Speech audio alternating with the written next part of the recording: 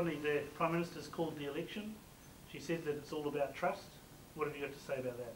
Well, the election can't come quick enough.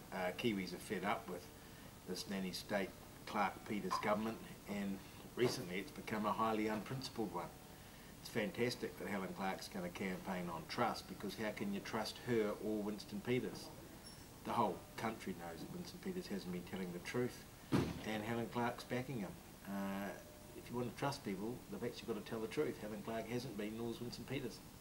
I'm wondering whether the election being about trust is actually about the Spencer Trust or any other trust that she may know about. Well, of course, we've got the Spencer Trust, and the Serious Fraud Office are investigating that. I doubt their investigations will be finished before the election, but Helen Clark campaigning on trust, it's a joke. And is ACT all ready to fight that election? We've been ready since we were born. This is going to be a fantastic election. There's a huge mood for change. What National is saying is vote for us and you'll get a change of government. What we want is a government of change. That means Party Vote Act. That's the only way we'll actually get a change of policies and a change of direction. What Kiwis have got to understand is that what we're doing now isn't working. The only way to change that is to give your party vote to act. And the feedback that you've had from the electorate on the pledge card that ACT has? People love the 20-point plan, but what we've got to explain to them is MMP, so that they've got two ticks. Apart from Epsom, they should vote for the National candidate. Everywhere else, they should give their party vote to ACT. In Epsom, we want both votes. Right, and confident of the polls and getting over 5% for ACT? Certainly what we're aiming for, and what we're picking up is that people want a change of government, but they also want a change of direction, and we need to explain MMP and say, well, the way to get that is to give your party vote to ACT.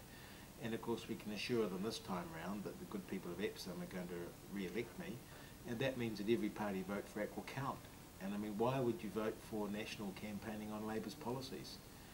That's ridiculous. If we stick with the same policies, we'll get the same results. You know, that means crime-ridden streets, that means a desultory economy, and that means falling ever further behind the rest of the world, in particular Australia.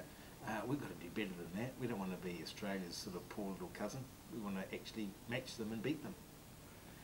There's talks about coalitions and various positions, and there's all likelihood that the Maori Party will have seven seats at the negotiating table. How well do you think ACT can work with the Maori Party, and how well do you think a national ACT Maori coalition would work? Well, that's up to the Maori Party. We've always worked well with the Maori Party, and we sit beside Tariana, and I've got huge respect for her. And when we've discussed social policy, health, education, welfare, there's a large degree of congruence between what ACT is saying and what the Maori Party is saying. We disagree with them about affirmative action. They think affirmative action is needed so Maori play catch up. We think actually affirmative action is what holds Maori back, so we agree to disagree on that. But I think it would be great to have the Maori Party in, simply because if we're going to attend to the problems of welfare, the Maori leadership need to take the lead on it, not everyone else. And but that'll be up to them. I suspect they're wanting to stay out of any coalition and sort of give their support on a policy by policy basis, just because them going with National or them going with Labour, I think is going to make it hard for them. So I think realistically what we're looking to is a National ACT government versus a Labour Green opposition. I think a Labour Green opposition is unelectable, and with the Maori Party either in or out.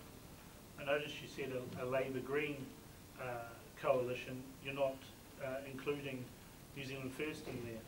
No, I think New Zealand First are toast, because the one thing they've campaigned on, they've been shown not to be able to deliver on, which is, honesty and integrity. They've failed totally. It's been my role to expose that, but not to persecute them, because Winston's great at playing the victim. So what I've done is just been carefully exposing the truth of what's gone on with New Zealand First. There's still a lot more to come, and of course it's exposing the truth on New Zealand First exposes not just the dishonesty of Winston Peters, but the dishonesty of Helen Clark and the Labour government.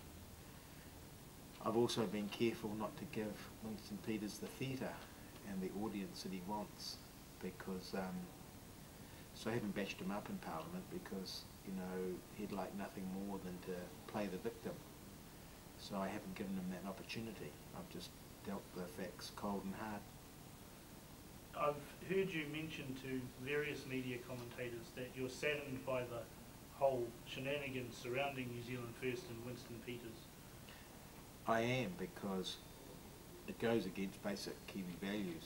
We actually are honest people and we believe in telling the truth and not dissembling and being tricky. And we're also a people that show gratitude to people's generosity. And the idea that Owen Glenn has been so generous to New Zealand and to the Labour Party and to New Zealand First, and then to be trashed, that saddens me because it reflects on all of us, because this is our government doing it. Winston Peters is part of the government, Helen Clark is part of the government, Michael Cullen's part of the government, and they represent us.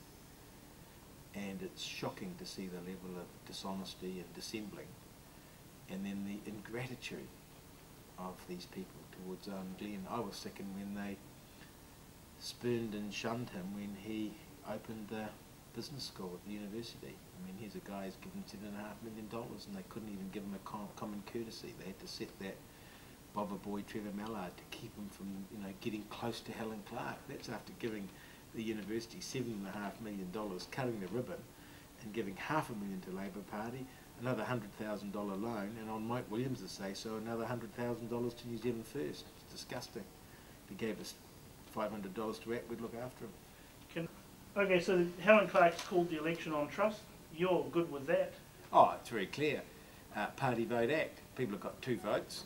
They can give their electorate vote, apart from in Epsom, to say a good national candidate, and then they've got their party vote. Well, if they vote for the National Party, what they'll get is basically Helen Clark's policies, because that's what National's campaigning on, or they can vote for the 20-point plan, they can vote for ACT, they can vote for a government of change, and that's how I'm going to be pitching it. They should be giving their party vote to ACT. You've got 2 votes, make them count. And if you get over 5%, let's say you get 5%, how many MPs does that give ACT? Oh, that'll give us, you know, 7 or so.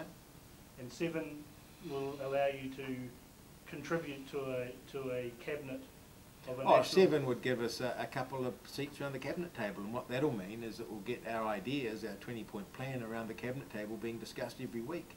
And I mean, that's what I notice about our parliament and about our government. Actually, it's devoid of ideas, it's devoid of ambition, it's devoid of vision about where the country can be in 10, 15, 20 years.